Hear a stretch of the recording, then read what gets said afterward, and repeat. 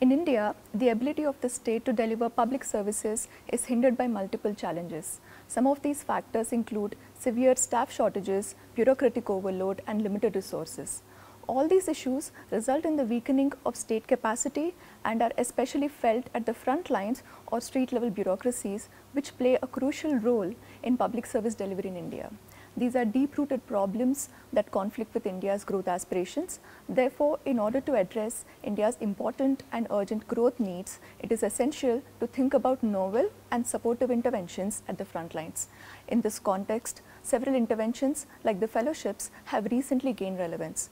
These interventions harness the potential of youth to address important state capacity gaps.